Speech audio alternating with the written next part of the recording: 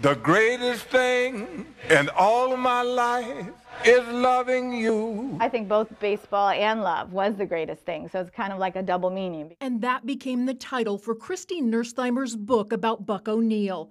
An elementary school teacher for 25 years, she wants her students to know not only who he was as a baseball legend, but what he stood for. Buck's mission was not to let any of those Negro Leagues players be forgotten. That was one of the reasons why he was one of the founders of the museum. And I guess I want to make sure he's not forgotten. I think, all of us older adults in the area know and love Buck, and I just want kids to know and love him too. The book is about his baseball success, but it's also about the way he lived his life.